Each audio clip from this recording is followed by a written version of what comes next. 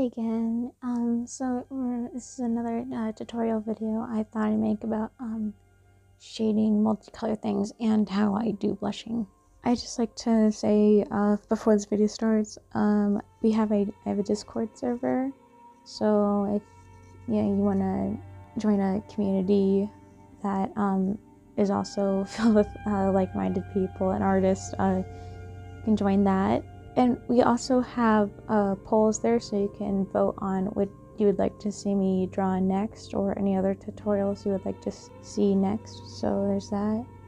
I also have a Patreon, so if you want to give me your hard-earned money for some of the perks that are listed there. And I also have some socials, so if you want to go see those, please go support me there. And yeah, let's get started. So once you have your drawing all set up, what I do, and this is for normal skin tone with regular blushing like red, I have a selection pen and I have it on a soft setting, and I'll lightly go over where the cheekbones are and where the nose is. In one motion, I'll trace over from the cheeks to the bridge of the nose, or where the tip of the nose is, and to the other cheek. And as you can see here in the picture, I also do the shoulders, because those also require some sort of blushing. And so to get the blush effect, I use a hue, saturation, and luminosity filter.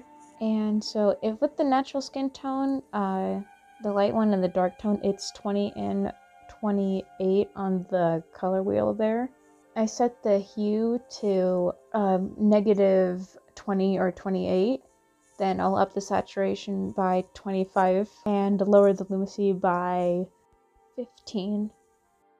As for abnormal blushing, depending on where what color you want, it could either be in the negative or positive range, but the short answer to that is if you take the color of the blush you want and minus that by 360, you'll have your number. That for natural blushing on raceless skin tone characters, or like people who don't have a natural skin tone, it's basically the same thing. You take the skin color position on the color wheel and you minus that by 360, and you'll have your number that you want.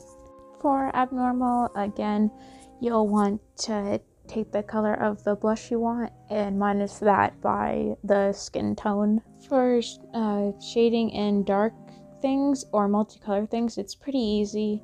Basically what you do is you take a black color, then you add a new layer for your what your shading is going to be.